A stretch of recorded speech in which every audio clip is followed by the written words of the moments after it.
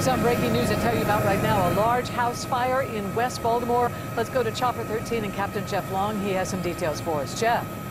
This has been going on for almost an hour now. It looks like Baltimore City firefighters have finally gotten the upper hand on this fire. Single family home. It's a small house located on South Morley Street. When we arrived on the scene, it was completely engulfed in flames. Both floors completely burning, and a big, huge plume of smoke visible from across the city.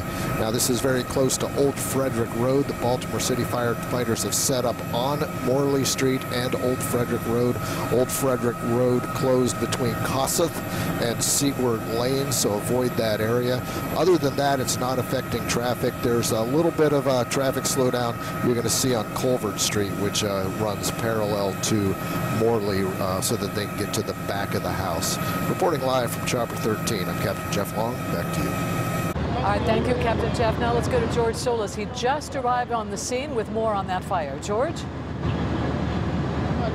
Yeah, Denise, as Captain Jeff mentioned, it does seem that firefighters do have the upper hand on this house fire. Take a look. You can see that there's a number of crews here on the scene attacking this, still dousing the home with water. There are a couple of hot spots that appear to be flaring up from time to time, but really now it's just a lot of heavy smoke that's billowing from this home. And of course, there are a lot of people out here on the street that I've been talking to briefly who have been showing us video of when this fire was at its peak. And again, as Captain Jeff mentioned, just large balls of flame rushing from this home. Right now, the attack seems to be primarily on the second floor of the home. Firefighters, as you can see, kind of breaking down some of the structure and adding more water and kind of cleaning up out here. The road is closed off, obviously, here on South Morley to traffic. But again, a number of people outside of their homes right now just surveying the scene. We are expecting to get an update from fire crews here shortly to find out if they have a cause. And look, you can see right now, you can see this is a hot spot that I'm talking about just moments ago.